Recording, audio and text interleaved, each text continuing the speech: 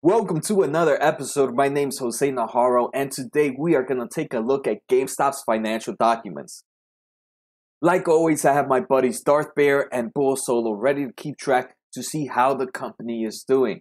So let's get started.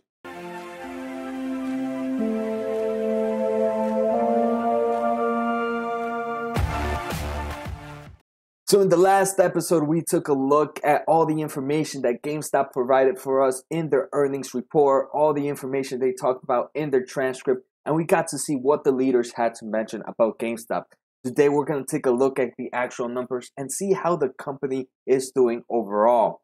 So the first thing we're going to take a look at is the income statement sheet, and here we're going to take a look at revenue, cost of revenue, and gross profit. As we can see, revenue over the past few quarters has been decreasing, and we can see that's one of the main reasons GameStop has taken a hit. That huge decrease of revenue from its peak at around almost $3.7 billion to now peaking at about $2.62 billion. So losing over 33% of its revenue and continuing to go down every quarter. Cost of revenue does not seem to be taking the same hit, and it seems like cost of revenue continues to stay around similar levels where revenue itself continues to decrease. And we can see gross profit, which is the difference between the two, show that, right? We can see gross profit has this nice steady decrease, and for that, Darth Bear is going to take the point because that means that revenue is decreasing at a faster rate than cost of revenue, and for that reason we're seeing that downtrend in gross profit. Next, I want to take a look at the operating income, the earnings before income tax, and the net income. So all these show incomes in different stages of the balance of the income statement after certain things have been subtracted. And the only thing I really want to take a look at here is to see if there's any fluctuation or if there's any difference going on between all three income statement sheets. I want to see that all three look pretty much the same, and here I can see that operating income, earnings before income, and net income all have the same graph. This to me means that there's no funny business going on within the company, and you can, if there was, this would be one of the first place you would likely see it. So for that reason, I'm going to give a point to Bull Solo just for the no shadiness going on. Unfortunately, I'm going to have to give another point to Darth Bear though, because the actual value of the net income is negative this quarter, and it has been negative for the past few quarters. Next, we're going to take a look at my favorite document, and that's the balance sheet. Here, I feel like in the balance sheet, you can really see how the company is doing overall. The first thing I get to see is total assets versus total liabilities, and I can see total assets are continuing to decrease while total liabilities have this nice uptrend going on. So there, and the next side, we're going to see shareholder equity, which is the difference between the two. And obviously, if assets continue to decrease and liabilities continue to increase, we're going to see that shareholder equity decrease, and that's exactly what we're seeing here. Let's change this into quarterly value. And we can see, look, right now the shareholder equity is sitting at $800 million compared to its peak in 2011, where it was sitting at pretty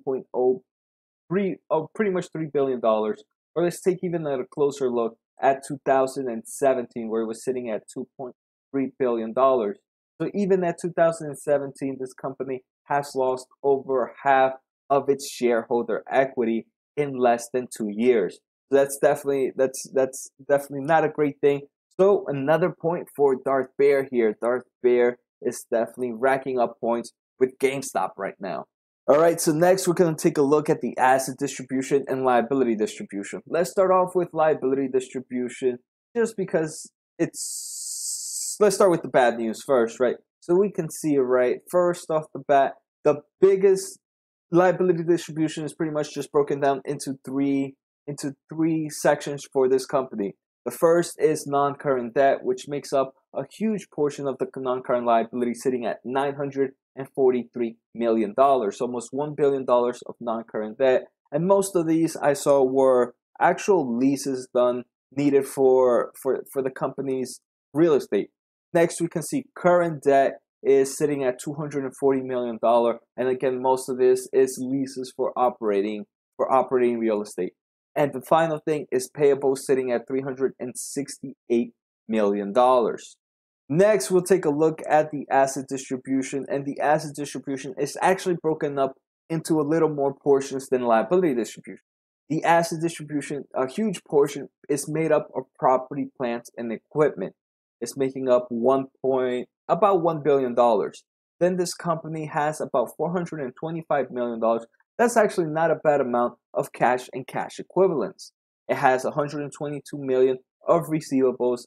And one of the things I actually like to look is compare receivables to payables. And this is one thing I normally don't see. No, most of the time, I see receivables being a lot higher than payables.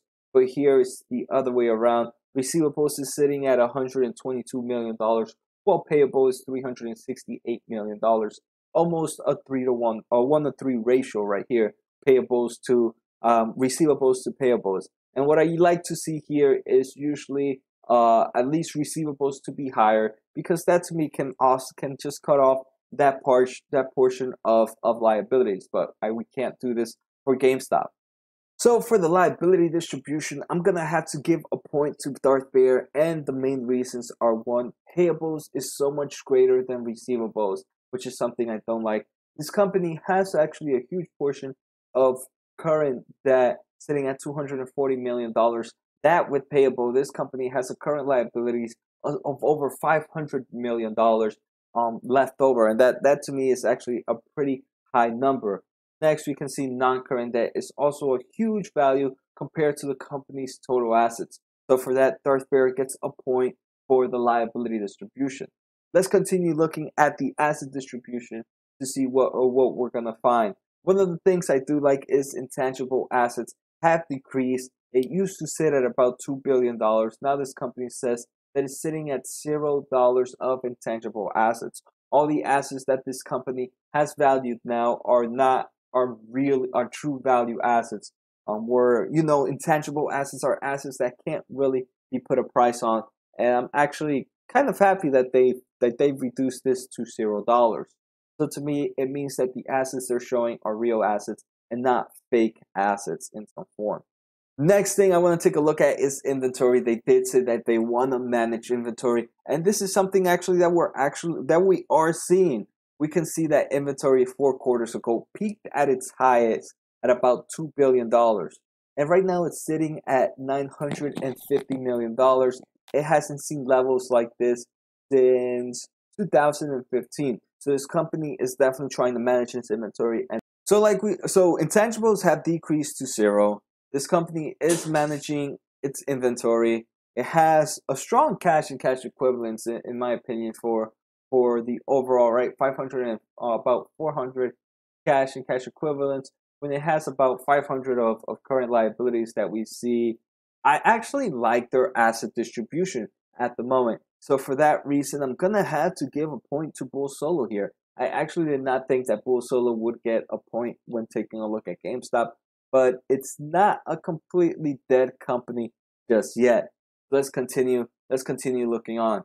All right, next we're going to take a look at the cash flow statement, and the first thing we're going to take a look is net cash flow from operations. This is cash flow from its everyday use, and obviously here is where you want to see money being made. If this company is not making money from its everyday use, then what's the point of having that company? And here we can see GameStop right now is pretty much flat, sitting at $18 million of net cash flow this quarter from operations.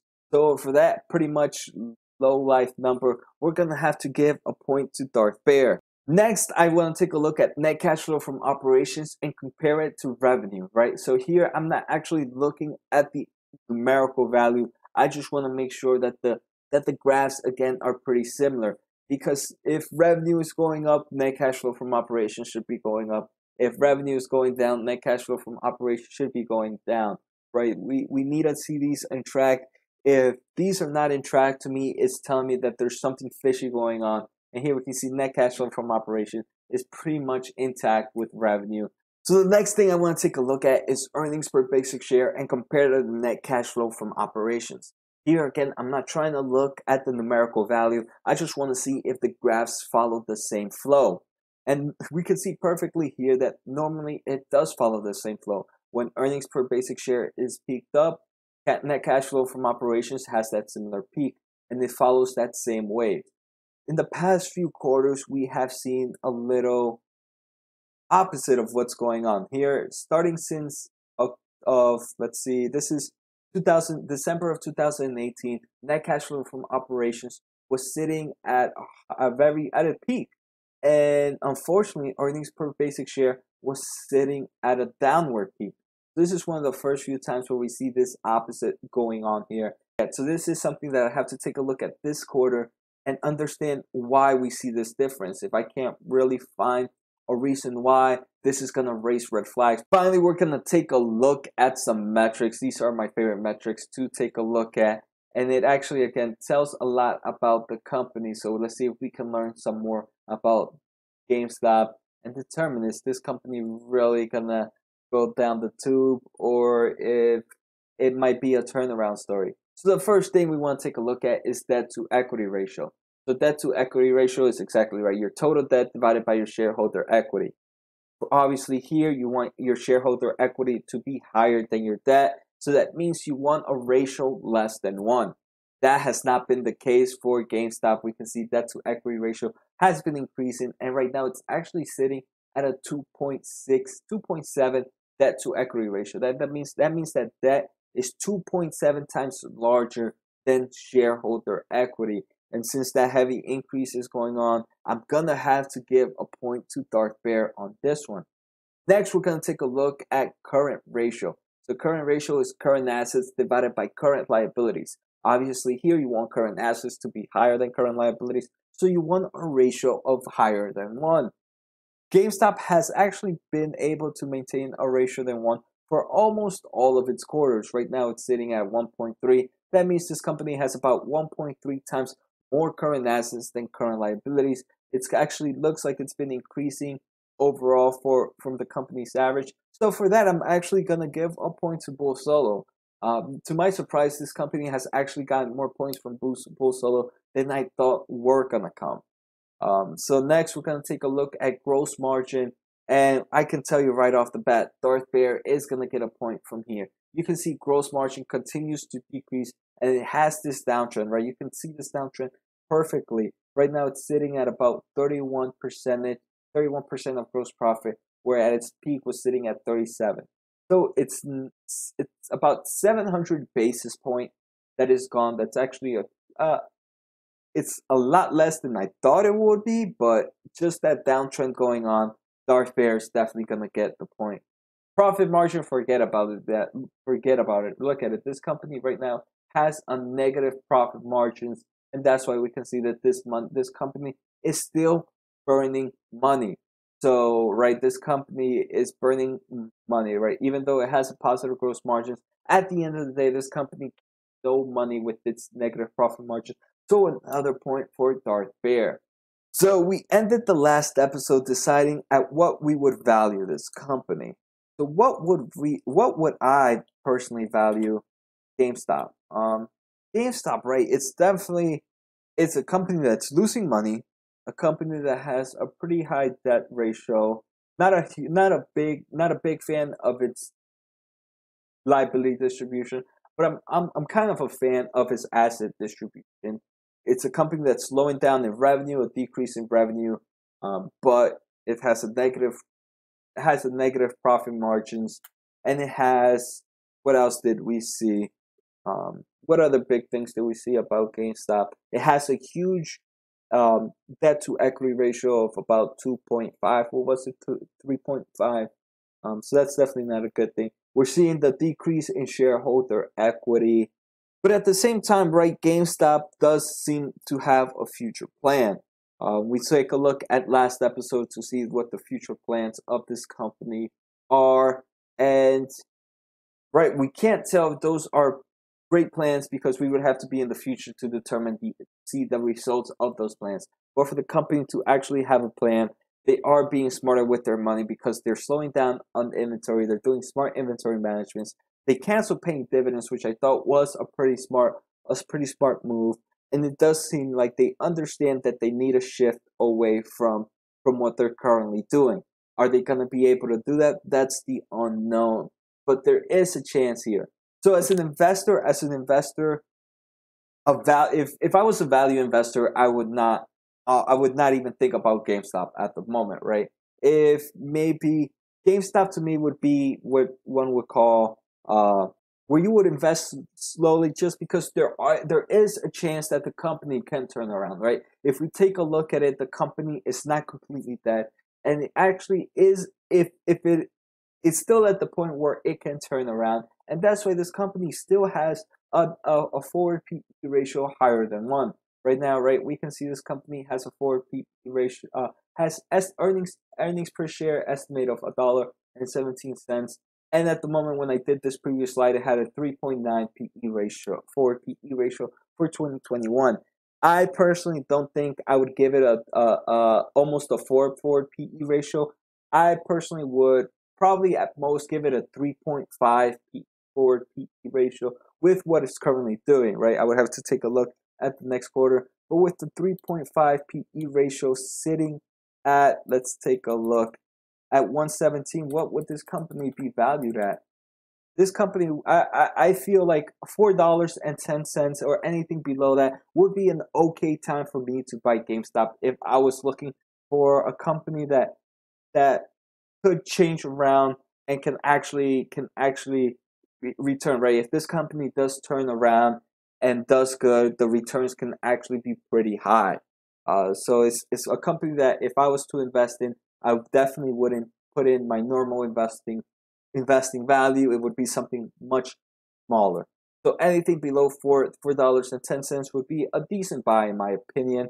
And we can see that this company was actually sitting at $3.20 for some time, about a month ago, and that actually would have been a great time to actually look at this company. So it's something I'm going to take a look at and wait for it to hit below $4.10. So let me know what you guys think. Would you guys even think about touching GameStop at such a low PE ratio of 3 or 3.5? Why or why not? I hope you guys enjoyed the episodes. Let me know what you guys think. Let me know what company you guys want me to take a look at. Have a good night and see you next time.